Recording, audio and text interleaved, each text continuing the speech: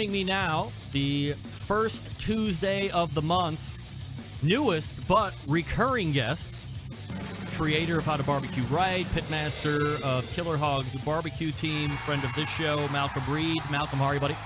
I'm good, Greg. Man, it's hard to believe it's been a month already. I know, man. Time is flying by. I mean, you'll find out once you get on board with this train, man. You think you got time to geek it out and punch up and get all your stuff ready, and then all of a sudden, before you know it, I'm like, hey, we're ready to go. Any questions? And you're like, whoa, man, it's like 4 weeks have blown right by. So what have you been up to recently?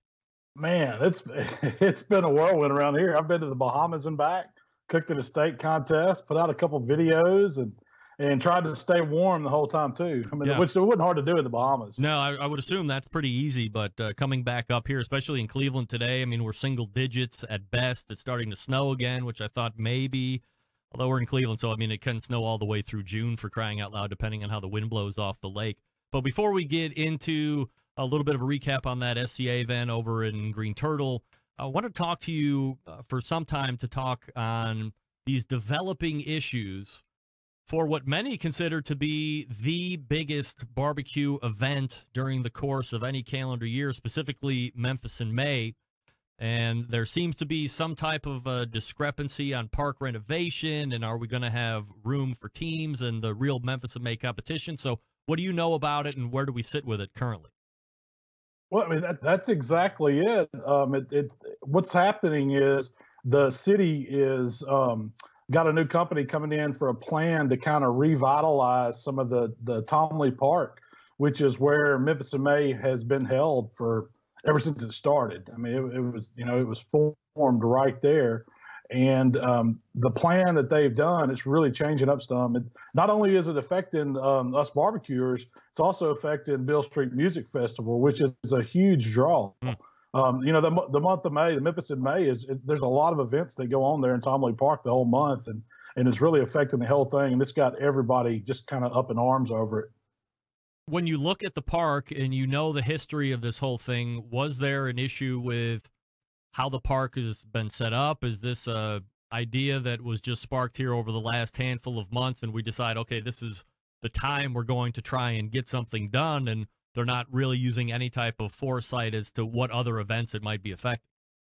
Well, I hate to say it, but it seems, and I'm no authority, but it seems like that they're really not concerned with what it's going to do to the barbecue fest or even the music fest. I mean, they've got kind of a plan, but what we've seen from their preliminary plans, there's no way it's feasible for it to work for barbecue. There's way too much infrastructure that needs to be there as far as the guys setting up the electrical, setting up the utilities, setting up the scaffolding, all the lanes we need just to get equipment in aren't there. And you can't just cram all of us guys in one area down there and just have us all side by side any tighter than what it already is. It just won't work. So either they're going to lose teams or, they're going to have to change locations if they're going with that plan. Malcom Reed joining me here on the show, howtobbqright.com, the website. Obviously, you can find them on YouTube as well, Pitmaster Killer Hogs Barbecue Team, How to BBQ Right on all the social media channels as well. You plan on cooking Memphis in May, assuming everything is still in working order by then? Oh, yeah. This year, it's not going to affect it. We've kind of got another problem this year with the rising river. That's right. One thing. We don't know what's going on with it right now. But this doesn't really go into effect until after May. So Memphis in May is going as planned this year. So it'll all go into effect next year with what they're wanting to do. And that's really what's concerning a lot of us. I mean, we're cooking and we've already got our acceptance and everything. So we're moving forward with this year just as normal. Quick question on cookers, Malcom, since you have a bunch of them from a competition standpoint, will you throw some use on that Jambo at this year's Memphis in May, or will you stay with what you've always used prior? I'm planning on taking the Jambo, and that's going to be my showpiece. That's the one that I'm going to put out front. We're going to cook.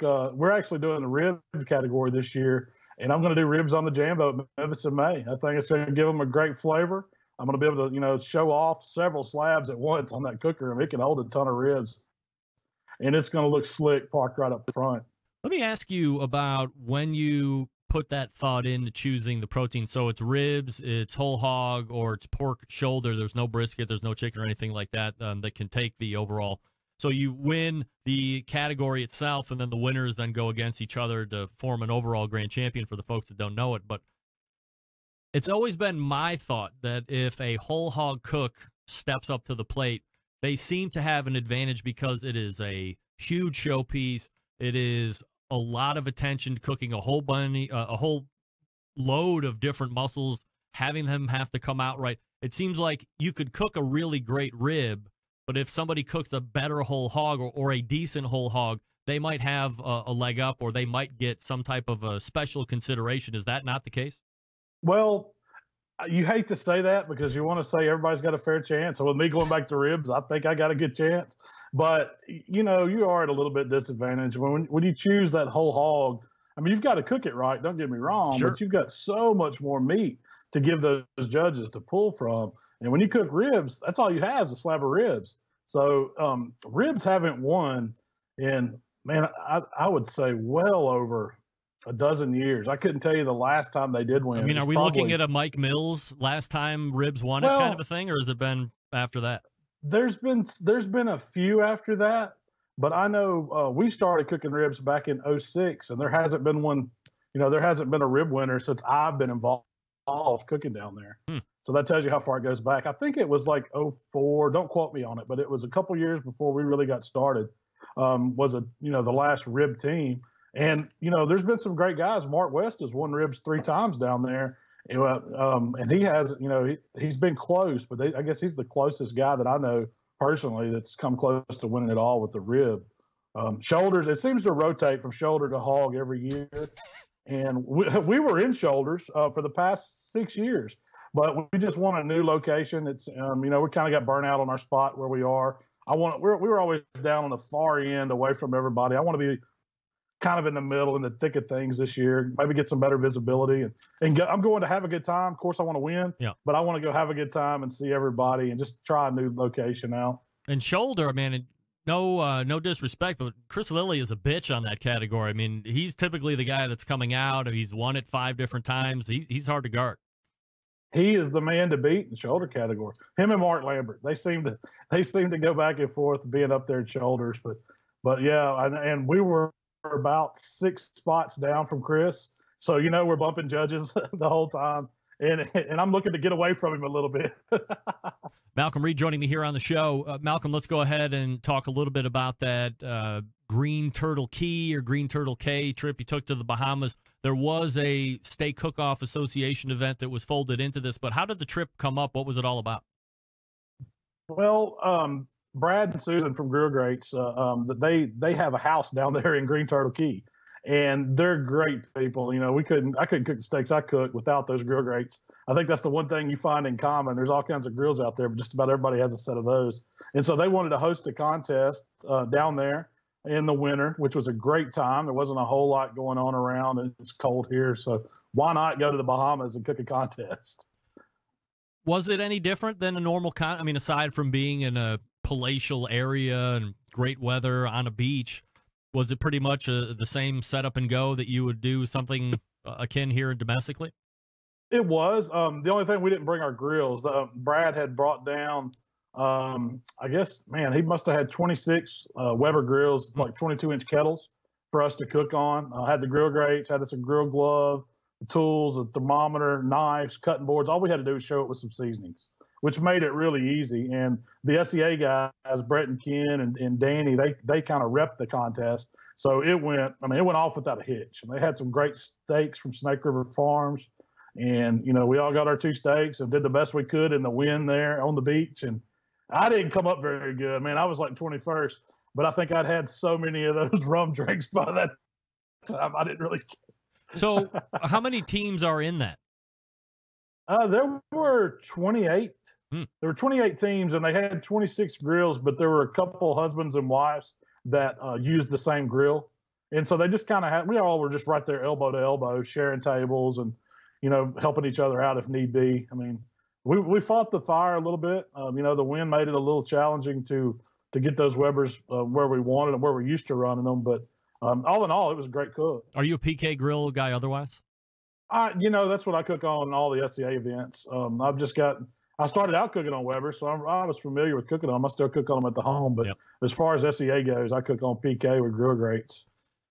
You've seen the growth of competitive steak, obviously. Where do you see that whole thing? And there are now a bunch of different, well, not a bunch, but at least, 3 or 4 different sanctioning bodies. You got SCA, you have the American Competitive Steak Association that's based out of Columbus, Ohio.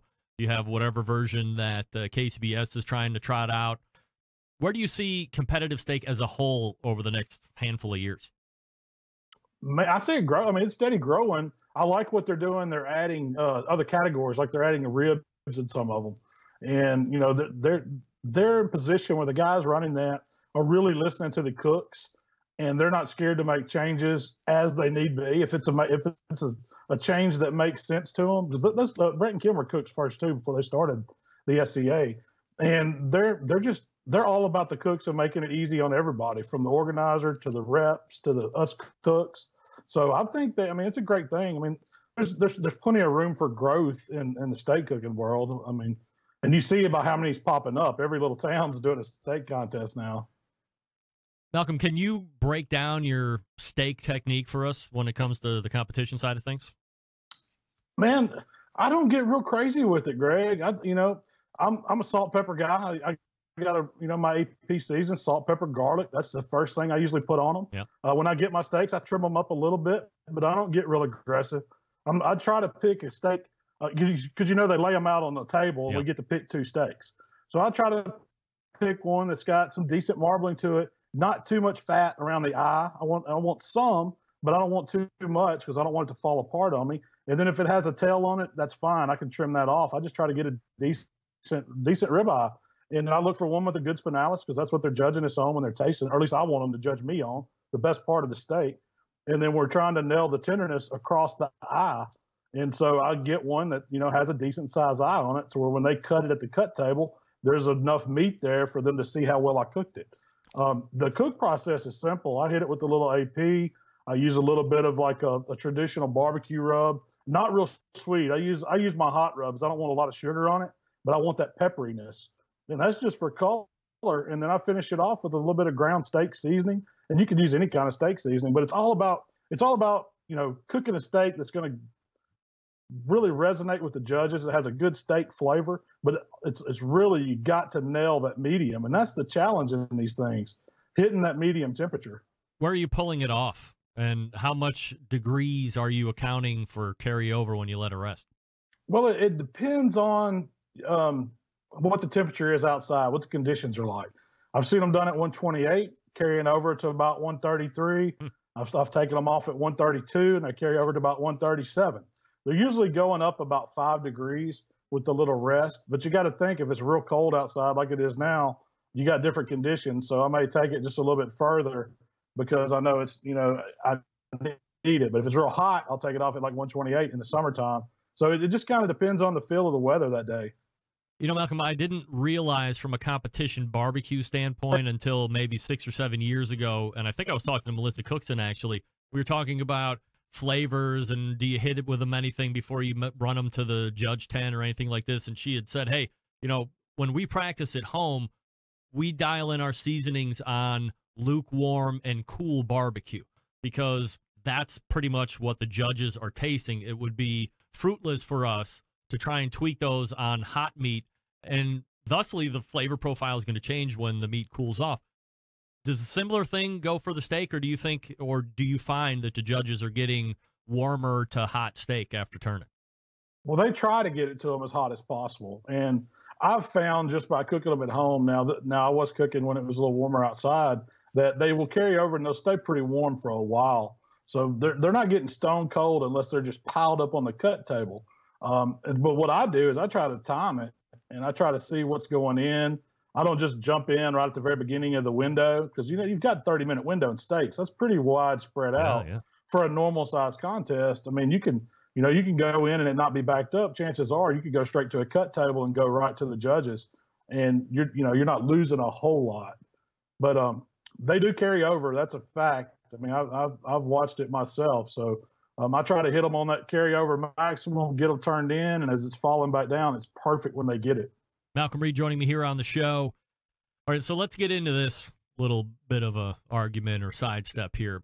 You had mentioned grill grates. You said you couldn't use grill grates and not have the success that you've had on this particular product. I think if you go to any SCA event or competitive steak event to a by and large degree, 90% of the teams are probably using grill grates to a certain degree. Has it gotten to a point already in its early growth stage to where judges have become accustomed to seeing the grill marks on steaks that grill grates provide, to where a team would not want to take a risk and either flip the grill grates over and do like an overall browning, which I think if I was doing a contest, I would do. But then, of course, the little devil on the side, or maybe it's the angel going, hey, stupid, you know how everybody else is going to turn this in. You're going to stick out, and it's not going to be in a creative, let's reward that guy way. It's going to be, that's not what it's supposed to look like, and we're going to penalize him way. Well, I don't know if the judges are really looking for those grill marks, but it seems like the contest that I've cooked, that it's always been the case. The steak's one that's had them. They're not looking for the grill marks the way KCBS judges aren't looking for garnish. Yeah, exactly. But and you got to think about this too, though. When they cut these steaks, it can look. It's one thing to judge the looks when it's in the box, not cut. You can clearly see the grill marks. You can tell if they're perfect or not. But the judge isn't seeing them in that state. They're seeing it cut and usually separated out, and a lot of times propped up. So it's not. I don't know if it's as big a factor. I don't know. Maybe it's a mental thing for me. But I mean, I don't know. I would always cook on grill grates just because I've had the luck with it. I'm not saying it can't be done. I'm just saying it's not as likely for it to, for you to do well without doing them. Of the three components that are stereotypically considered to be what you need to win at an SCA event, grill grates, B&B charcoal, and a PK grill, whether it be a 360 or original, would you say that the grill grates are the one that stands high above the other two, or the other two pretty close to the grill grates? You give me a grill grate and a thermopin, and I'd cook on anything. Those two things are critical. And I'm a thermopin guy, man. I don't think you can beat those thermometers. I don't get paid by them, but that's besides my grill, or in steak cooking. Besides my grill grates, I'm having a thermopin. Who's the best steak cook right now in the SCA, in your opinion? Man, that's tough. It'd be hard not to say Chuck Edwards, because he's the man from last year. He's the man to beat. And but there's a lot of great. The thing about SCA cooking is anybody can win on any given day. I've seen more first timers win in SCA than any other competitive food cooking that I've done. And I think it's just because we're cooking a ribeye steak, and a lot of people are familiar with them, and it doesn't take anything super elaborate or super out of the box to win. You can cook if you can cook a good steak, you can do it. I'm getting a couple people ask me in the instant chat here, Malcom, if because we're coming up to this portion of the season where it's like events, you have home hearth patio, you have MBBQA. Are you going to be attending any of these? I don't. I know I'm going out to a special event in Salt Lake City. I think it's next week for Traeger. They're unveiling some new grill. They're keeping all hush hush. I may be at the MBBQA, but I'm not 100% positive because my son's playing baseball, and this is a bad time of year for me to squeeze some cooks in and still make his baseball games. It's tough, so I may have to sacrifice some of those, shows or conferences that I like to attend this year. From a YouTube update, what's new on the video side? Man, we're just trying to come up with some new recipes and new ideas and get our podcast going too. I know you kind of sparked my interest in podcasts a lot last year at the MBBQA, and me and Rochelle kind of stuck with it and are trying to figure it out. We're nowhere near, pros yet, like yourself, but we're having a good time with it, and that's what we're going to continue to do. I'm going to try to do. I try to do a recipe a week, but there's some weeks like this week it's super cold. I didn't do anything. I gave myself a week off. So here's my advice. Ready? Here's my advice. Do it for a year, and then do it for another year, and then do it for 12 more years. Then come talk to me, pal. Meanwhile, I'm with you on that, man. Meanwhile, you got 500,000 subscribers on YouTube, so who the hell am I? You know what you're doing. You know what you're doing, pal. You got it. I put the same philosophy. We put the same philosophy in YouTube. I know I started a little bit after you. and because I remember coming on your show earlier, back earlier in my YouTube career, Yep. and it was just one of those things, man, where I saw you sticking with it, and then we decided to stick with our YouTube, and that's the one thing. If you say, and everybody, when people ask me, it's being consistent and sticking with it. I know it's hard, and it seems like you may not be getting anywhere, but man, over the years it pays off. No doubt. Malcom Reed can be found howtobbqright.com, how to BBQ Right on all the social media handles, and the pitmaster of Killer Hogs Barbecue can be found here the first Tuesday of each month. Malcom, always appreciate the time, man. Thanks so much. Hey, looking forward to next month, Greg. Have a good one, man. You got it. There he is, Malcom Reed. We got zero deer talking, but hey, we get to talk. I mean, that's how it is.